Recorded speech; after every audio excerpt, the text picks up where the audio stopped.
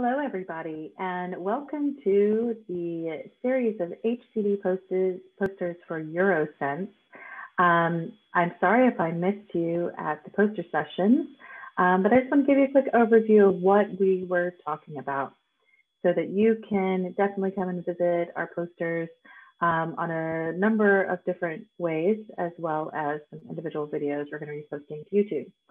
Key takeaway, HCD had a lot of posters for EuroSense.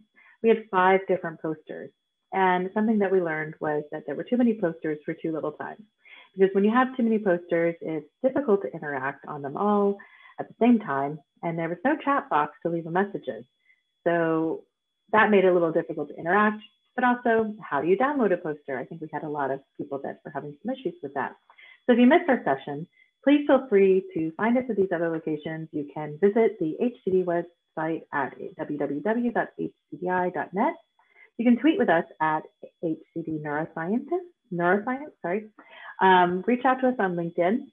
You can also find all our videos, as well as specifically for any of these posters, on our YouTube channel if you just search for the HCD Research Incorporated channel.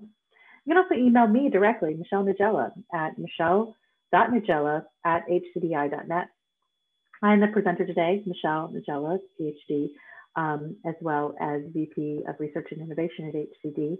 And the 5 posters we talked about was, first it was brand harmony, where we really talked about how the sensorial experience of the product needs to be harmonious with the overall brand experience and expectations. And by using a set of methodologies that access both the cognitive experience as well as the emotional and psychological experience, then you can start to see whether or not there is a good match between the sensorial experience and that brand experience. Another poster we did was the DIY neuroscience tools that people have been adding to their research in-house. In this case, we discussed some of the measures that are most popular, as well as a case study on where that could go really poorly, where it could go wrong. So please check that out as well. We also reviewed a new methodology we use that combines both cognitive and psychological approaches using Max Implicit, a combination of MaxDis and implicit research. Using these tools in combination, you can get both what the consumer expects as well as what they perceive. And then from that information, you can start to understand better overall what the consumer needs are, as well as the need gaps for particular brands or maybe product areas.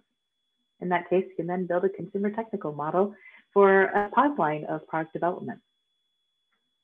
We also examined some behavioral approaches to really making new innovations to really instigate some perceptual change and behavioral change by accessing the habits and lifestyles that people have and ways that you can interrupt those behaviors, looking at behaviors and habits through cues, routines, and rewards. So check that out.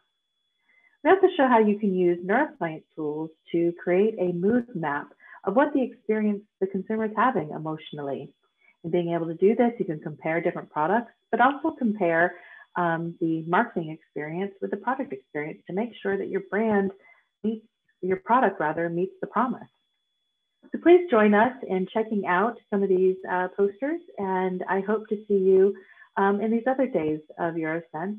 And please feel free to reach out and contact us at any time. Thank you so much.